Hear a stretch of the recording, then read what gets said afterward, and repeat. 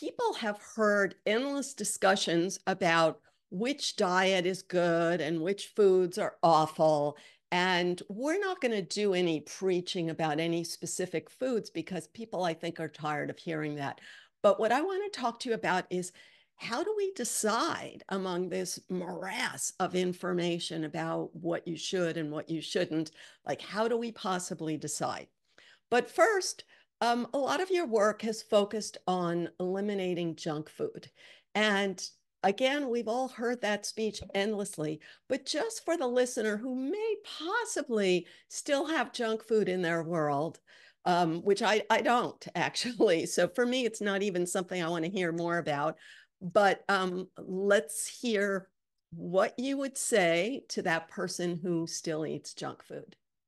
Well, I would say gently at first that we all have some tolerance for it. There's kind of a threshold where you can eat freely to some degree and not have to worry too much about it, especially if you're physically active. But if you really want to optimize your body and your brain, it's important to notice that the inputs, the fuel that we use, is either ideal and optimal, or it's dragging us down and causing our behavior, our health, our performance to degrade. And the way that you can know if something is working for you is really going to be kind of an individual decision. Everyone is a little bit different, and thankfully, we're seeing that technology and the conversation has caught up to that to to some degree. Where it used to be that people would just kind of say, "You have to eat this way dogmatically. You have to stay away from these foods," and as that conversation has evolved and kind of a lot of people have run away with that discussion on the modern internet that rewards extremism. It means don't eat any meat. You're going to be saved if you go 100% vegan forever. Or don't eat any plants. They're toxic and they'll kill you. You have to go carnivore forever. And that's the answer. Of course, there's room for nuance, and the answer is mostly in between. So Okay. when it comes to So, processed food, which is now called ultra processed food. We used to just call it junk food, right? I think that actually ultra processed food is a bit of a euphemism. yes. And we feel a little bit more comfortable eating something that's ultra processed because it almost makes it sound subconsciously like it's better, it's ultra, right? When in fact, our bodies just aren't well designed to eat that sort of thing and metabolize it and use it for energy. So you can So, really see this applied in the animal world where mm, um, some people who are dog owners or pet owners might be familiar with how to feed your animals real food as if they were in the wild. So for a dog, for example, that means instead of kibble, feeding them mostly meat, maybe some veggies in there, maybe some oats, and that sort of thing. Although it's debatable whether or not dogs should really be eating grains or humans should be mm, either.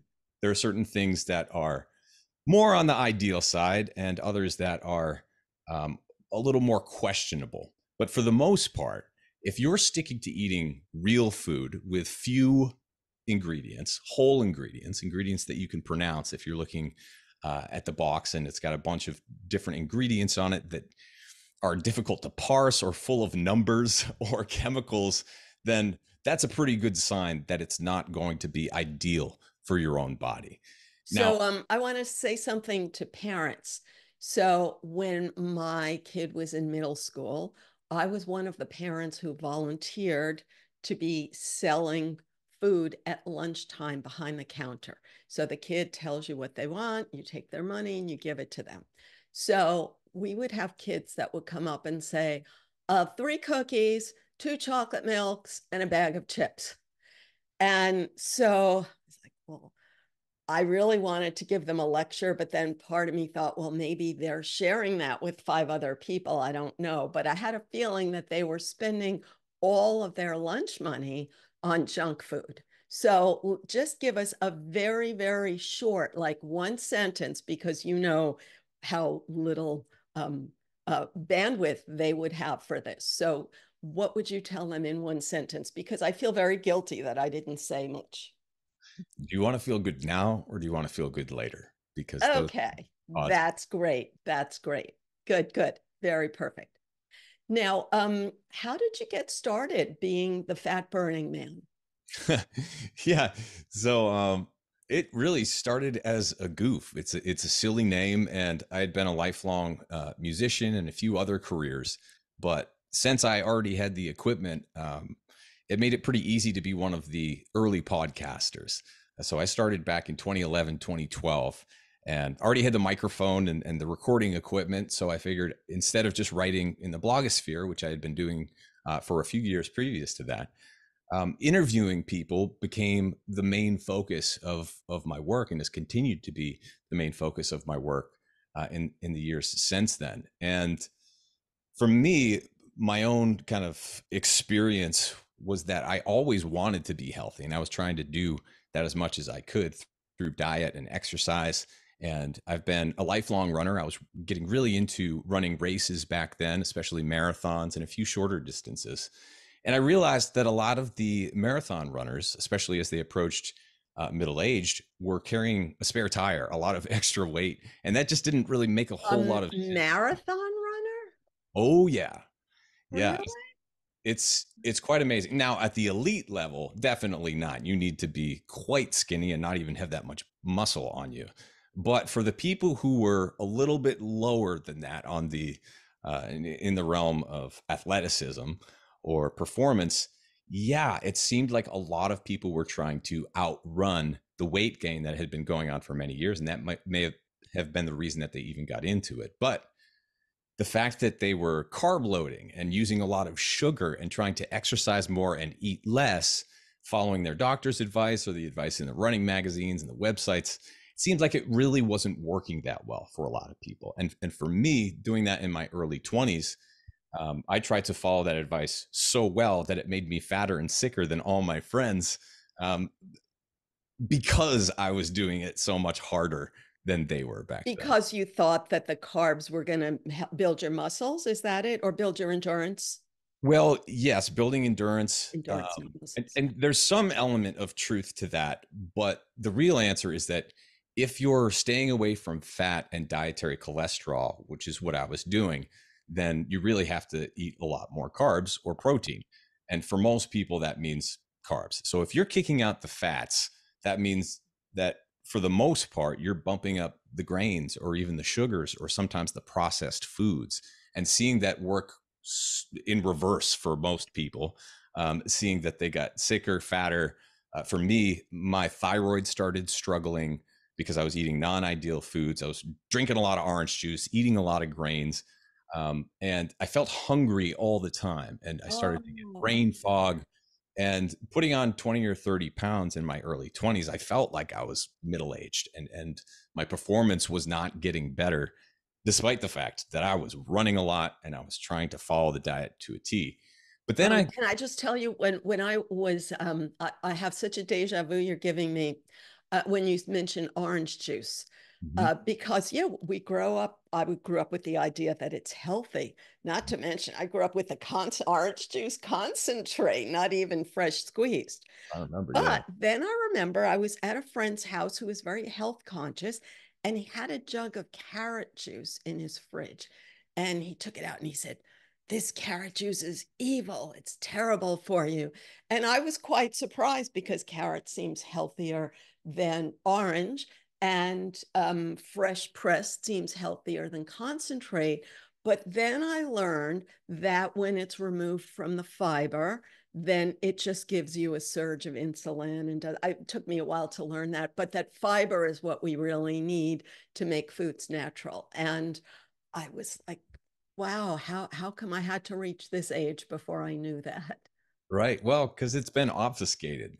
There's not a whole lot of money in selling whole oranges or whole broccoli or Whole whole, carrots. Yeah. Yeah, well, but that's the thing. Then carrots is evil. People say, "Oh, carrots have too much sugar. They're evil. You can't eat them."